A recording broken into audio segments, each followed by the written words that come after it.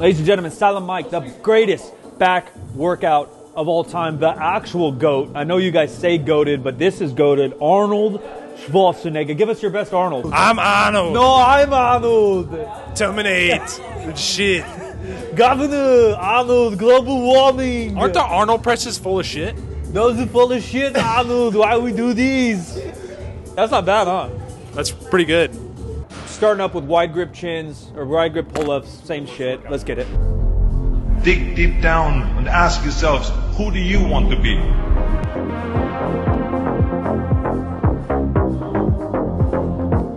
Easy 12. Easy 12, baby. I'm gonna fly away.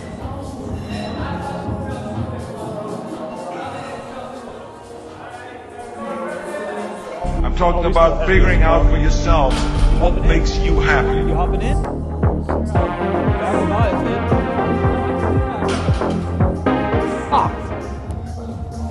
Like you all locked up. All four of them. Be afraid to fail.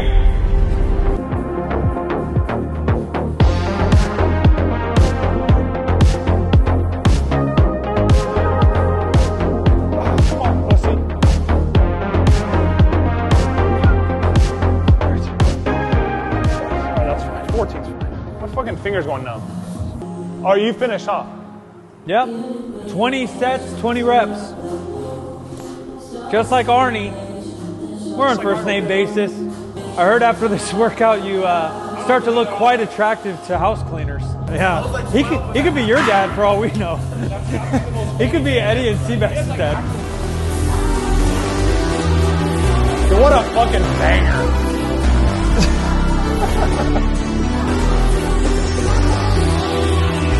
Wide grip, hold down. Oh, that's nice. That's nice.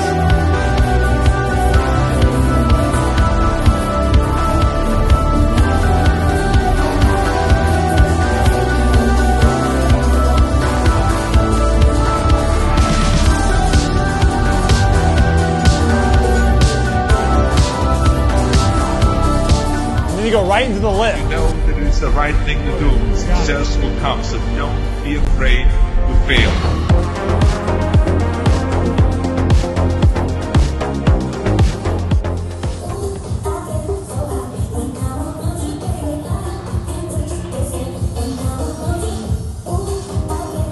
What song is that? How many times have you heard that you can't do this and you can't do that and it's never been done before?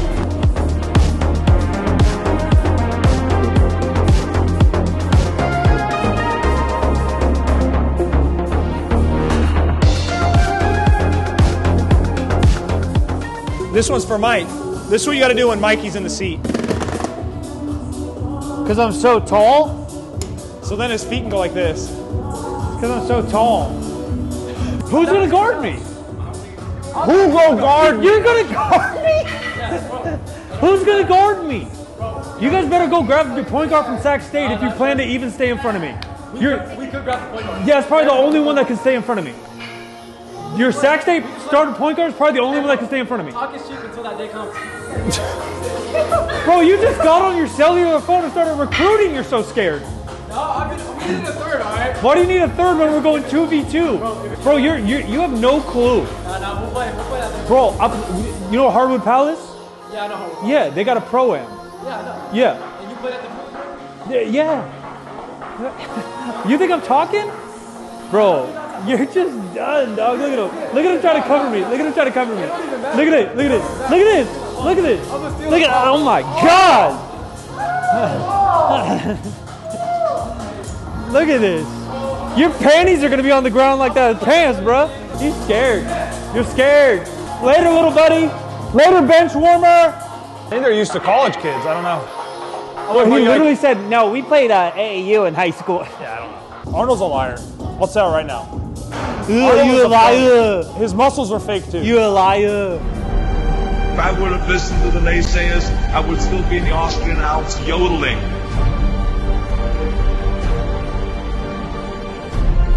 I would never have come to America. I always listened to myself and said, yes, you can. You never want to fail because you didn't work hard enough. Work your butt off. Oh, fuck me. What? I don't wanna fuck you. No, fuck me. I always believe leaving no stone unturned. No pain, no gain. Oh man, feels kind of good. Feels kind of good, player. I feel like if you're trying to optimally load your lats, that you don't. Just kidding. Don't listen to anything I say ever. I'm wrong about like 90% of the time on everything I do. 50% wrong, 90% of the time. When you're out there partying, horsing around, someone out there at the same time is working hard. Someone is getting smarter and someone is winning. Just remember My that. lower back gets a little tight. It does hit the lats pretty good though. It feels good, right? I feel my rhomboids. Rhomboids. If you feel in your rhomboids, Feeling my rhomboids. I feel it fucking here, like you're supposed to.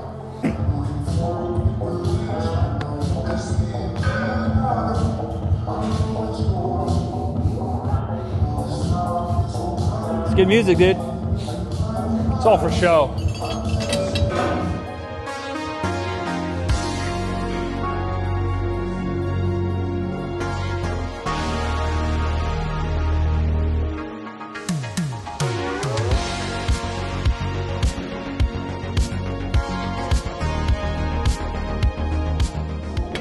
As nobody knows, I'm horrible at deadlifts.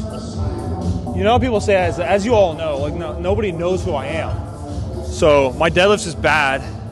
So hence these are bad. Do you think Arnold also worked out to techno? Yeah, no, they didn't have music. Music wasn't invented in 1960. They might have had a live band. They had short mustache jazz band. Yeah, live band, that's it. Yeah, that's disrespectful. How was that disrespectful? You think they had speakers? You don't think they invented? You think they had lights Maybe on? a record player?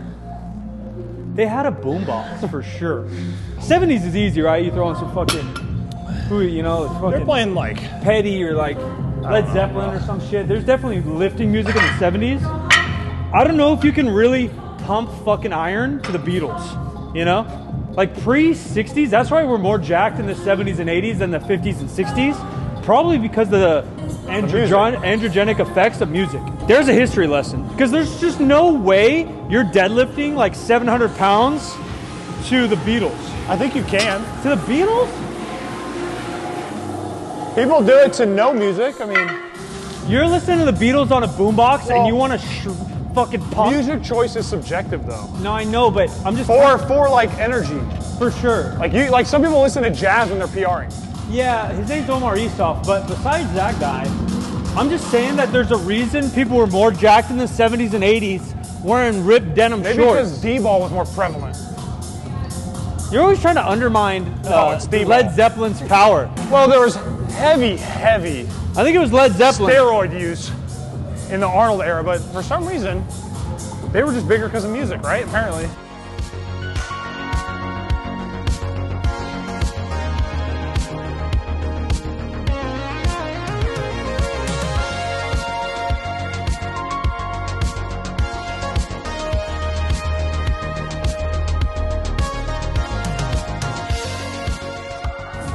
Arnold, back day. I actually feel pretty pumped, feels good. Obviously tons of volume, tons of variety.